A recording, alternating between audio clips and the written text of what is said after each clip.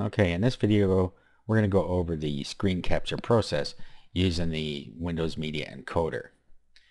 Okay, now when you first bring it up, you will see what happens when you click New Session here. So you'll see something like this, and this show this dialog box at startup. You can uncheck that if you don't want to see this box at startup. If you do that, then you're going to see this main screen up here. Okay, so let's just go and have a look at this screen before we go any further. Okay, so here you can choose the percentage of zoom for the input and the output display. Okay, so usually you're not going to want to do anything with that. What here, this display, it just shows what you're seeing here. Okay, so that says input, output, well, both. Okay, so here's your input, here's your output. I meant to click output there. Okay, next and split. Okay, now I don't worry about this too much. I really actually ignore this entire window during this process, because once you get things going, when you are recording, this whole thing disappears. And when you want to stop recording, all you have to do is click the button for this on your taskbar. It stops recording and pops this back up again. Then from there, all you got to do is click stop and it saves your video. So there's really not much you need to do in here. Okay, here you have properties. Okay, and it brings up a property screen here. Now this is important because you need to set your any video devices and audio devices. Okay, so if you're not using a default device, then you're going to need to pick from your channels here. And then when you end it, what you want to do, stop, loop, rollover. Usually you're going to want to leave that as stop. Okay, your output here. This is just if you want to push it to your server. We're just going to be outputting to a file, so we don't need to worry about that. Compression, there's nothing in here. Video size, you can just set the default size in here if you want to do that. Okay, attributes, these are when you set up your video, you'll be asked to put these in, or you can skip them. So you can add anything here or edit the ones that are there, and we'll see this in a minute. Okay, processing, I don't suggest doing anything with this. Okay, plugins, there's nothing to do here. Security, again, nothing to do here. And advanced, I would leave this alone as well. Okay, so basically the only thing you need to make sure of is that you have the default audio device set properly. So it's either going to use default or pick one out of here.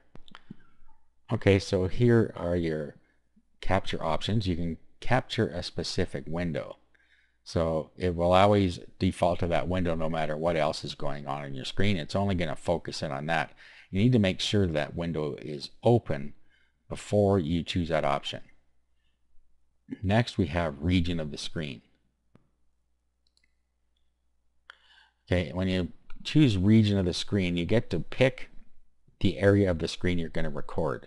And it'll always record that region no matter what windows you're opening or closing. And then of course there's the entire screen. And that's pretty self-explanatory. Everything on your screen is going to get recorded. And then capture audio from the default audio device. Okay, so let's do that.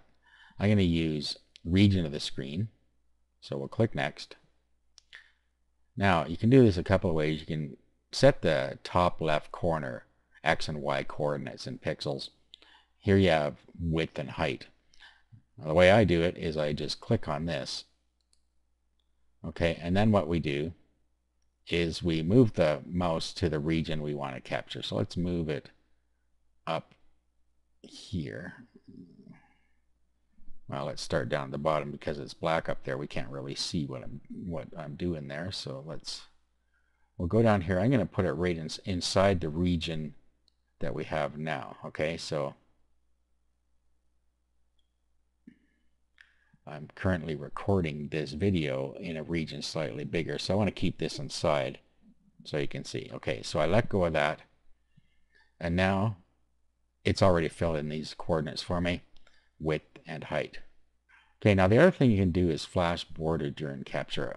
I like to do that because it shows me that it's actually capturing. If you don't have that there, there's no indication that it's capturing. And you're not going to see that in the video. Okay, and then it just says here that the main encoder window is minimized during capture. So to stop or pause encoding, you just click the encoder button on the taskbar, as I said before. Okay, let's click next. Now, here you're going to give it a file name. We need to choose where we're going to save it. So we click browse here, and then we give it a name of the file. Okay, so let's click browse and choose a directory to put it in or create one. Okay, so I have my test recording. Let's give the file a name now. So I'm going to call it the test. Now I just see it's going to record it as a Windows Media Video, so WMV. Let's save. Okay, so that didn't really save anything. All it's doing is telling us where it's going to go. We click next here. And then what we're going to do here is set the quality of the video. So we have low. If it's a small file, you can use that one. Medium is a balance between the size and quality of the output file. And high, of course, is going to be the best quality and the largest file. So choose whichever you like here. I'm just going to use medium. Okay, we click next. Now this is what I was talking about before. This is the information we saw in the setup. So if you had put something else in here or edited one of these, you would be able to put the information in here. This information is not required, but let's put it in anyway. Okay, let's click next. Now this is just a summary. So we're doing a screen capture, images from screen. We're capturing a region of the screen. We're flashing the border, capturing audio from the default audio device, where it's being saved, the screen audio media, and this is the profile here. Okay, and then the information we just put in here. And then we can begin when I click finish. Okay, so when I click finish, it's going to start. It's going to reduce this, and we're going to be able to start our screen recording. So let's finish here. Okay, so click OK to close the dialog box and start the capture. So click OK, and there we go. Now, you see the red flashing box there? That is telling us that we are recording that region of the screen. Okay, so whatever we want to do here, let's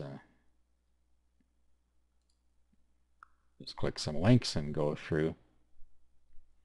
So basically now what you're doing is you're giving your lesson whatever you're going to do. We can open, for instance, if we were to open another tab here and go somewhere else.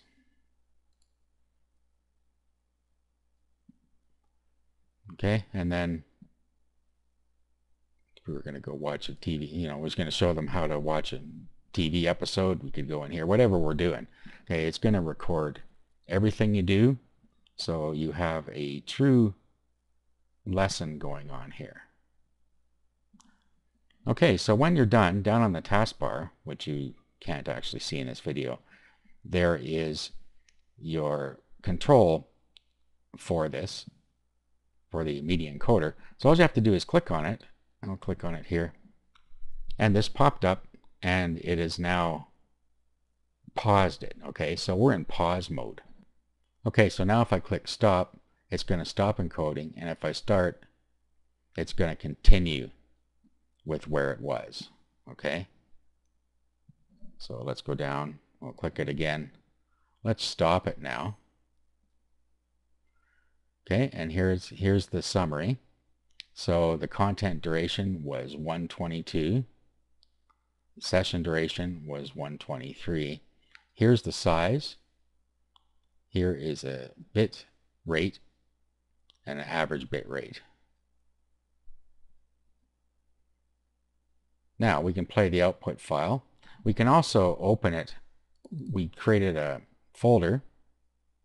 Let me open this folder here.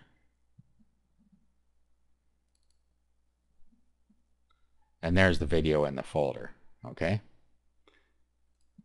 So let's just play the output file. It's going to open up the video player for us now.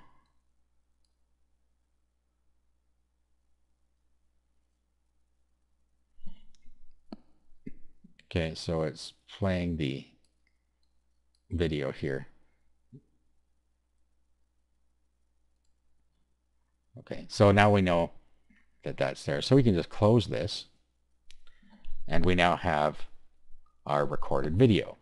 So that's how you use the Windows Media Encoder to record your videos. In the next video, we're just going to go over some basics of the Windows Movie Maker, and we're going to edit our recording.